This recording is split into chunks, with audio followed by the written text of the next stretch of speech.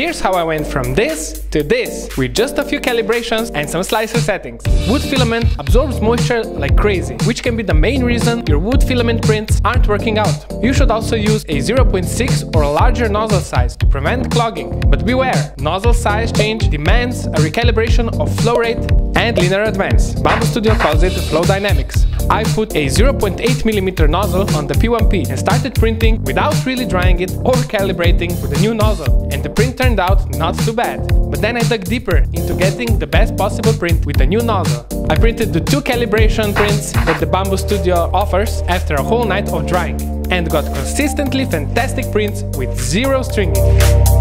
And these are the slicer settings you should change. Number 1. Set layer height to optimal or fine. Number 2. Edit a generic PLA profile and go to the filament tab.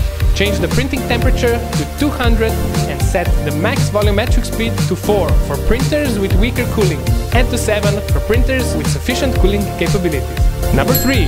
Under Setting Overrides tab, set the retraction length to 1mm and the retraction speeds to 50mm per second. Enable wipe while retracting and set the distance of the wipe to 2mm. Number 4. Set the initial layer speeds to 20 and 25mm per second for good layer adhesion, and make sure you generally slow down your print speeds. No more excuses about how printing with wood filaments is hard. Happy printing!